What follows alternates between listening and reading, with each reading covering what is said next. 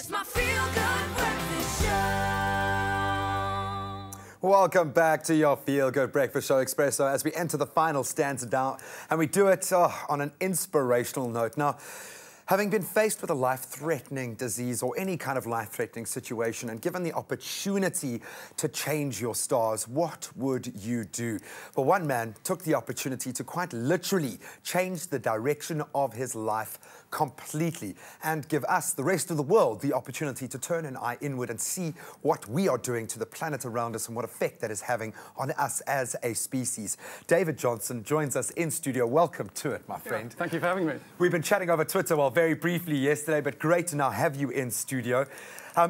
Give us a bit of a backstory. I know you were joking about it. I'm not quite at the level where I can joke about testicular cancer just yet. Maybe a Lance Armstrong joke or two, but tell us a bit about your backstory. You seem very comfortable talking about it. Yeah, I mean, last year I came up with this idea because I'm really passionate about raising awareness of the impact of human population growth and the things people do.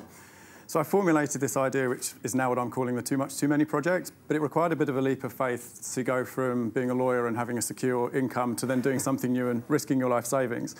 So then in December last year, I found out that I had cancer, and that kind of sort of was the reminder that you ought to go and follow your passions rather than, you know, sticking in a corporate job that you're not enjoying. But I mean, potentially that could have sent you in a completely different direction. What was it? What was the X factor or that deciding influence that made you turn it into a positive?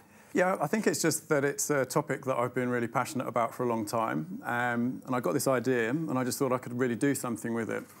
So I've been working with organisations around the country now for several months, from the Endangered Wildlife Trust to Pathfinder. And together we've been able to come up with over 100 different subtopics in this story.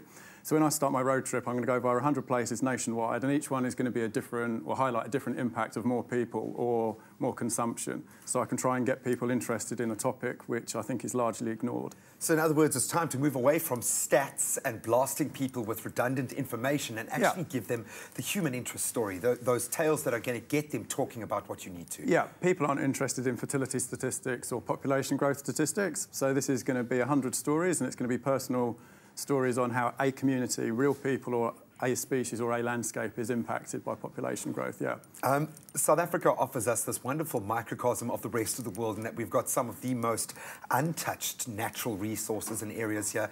Conversely, we've got some of the most overpopulated and in a social, economic sense, some great examples of what not to do. So it really does give you a great litmus test. Yeah, absolutely. I mean, you've brought up the first photograph here. This sort of makes the point because Cape Town's got a population of about 3.5 million people, but we're surrounded by a mountain and the sea. So there is a real impact on people as we get a higher population. They've got to go somewhere. So the first article of the 100 is actually about a guy that features in the next photograph. So there's a community of people. This is Dan. There's him and 120 families lived next to Maitland Cemetery. One of the issues of population growth is that more people means more dead people, and more dead people want to be buried. So this community of 120 people have now all been evicted to Umfeleni, so that the cemetery can be extended. Have you seen that? Well, you would have seen that cemetery. It's massive. Yeah. Massive.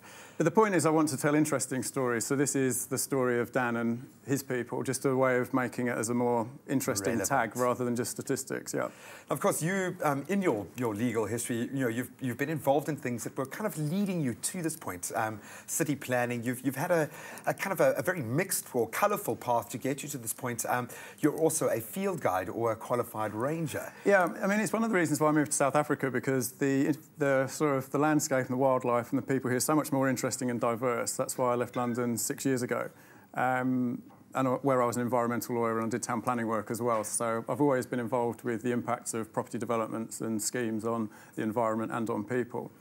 So yeah, but I'm interested in the impact on the people like Dan that you showed, and also... I was going to say, the baboons, you couldn't keep them out of it. And if you look at how residents and nature have been wanting to find a balance, Chapman's Peak offers us a wonderful example. Absolutely. I mean, this guy here is one of the baboon monitors that's actually paintballing baboons, and it's a really controversial topic, and I'd love to know what people think of the article I've written that's on my website, but as we get more people and have more urbanisation, obviously we get more and more wildlife conflicts, and it's just one of the realities of more people.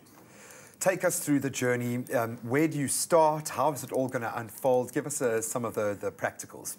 4 articles so far in Cape Town. I leave on Thursday, then I'm going to head through the Western Cape, then to the Eastern Cape. Got a picture here from the Transkei. I was about to say, they recognise that landscape. Yeah, it's from the 1970s. I've been put in touch with this fantastic guy. He was a doctor in the Transkei in the 70s. His name's Ronald, and an ex-colleague of his, Pumla, is going to put us up in the Transkei. And we're going to go to some of the places where Ronald's wife took this photographic record of the Transkei in the 70s. We're going to return to the places that of these photos and highlight the differences from then to now in an area that the population's doubled since the 60s, and talk to the people to see how how it's impacted their culture and the landscape. And it does offer a wonderful microcosm there again, where you've got a very rural side of South African life, but it's, as you say, it's developing so quickly. You look at how those little towns, the massive depots they have there now, the clinics that are popping up. It really is a this chalk and cheese situation. It really is a wonderful opportunity. Are you nervous, David? I am nervous because a lot of these issues are controversial, and I'm having to become an expert in all sorts of different fields. But it's a really exciting journey, so there's some nerves, but also I'm really looking forward to it as well. Oh, man, I cannot wait to continue this conversation as you take each step in your journey. Where can we follow you? Do you have a blog? What's your website? How can we reach you while you're out on the road? Please go to the website, which is www.toomuchtooMany.co.za, so 2 with TOO. Like the Facebook page, so then you can get the updates of when I'm telling you of, obviously, when the next article's out, and you can follow me on Twitter at David Johnson SA. Awesome stuff. Thanks for taking a South African domain as well. That's great. No. David, what an absolute pleasure, man. No, inspiring stuff. Good luck. Can't wait to see what comes out of this incredible investigation. Thank you very much.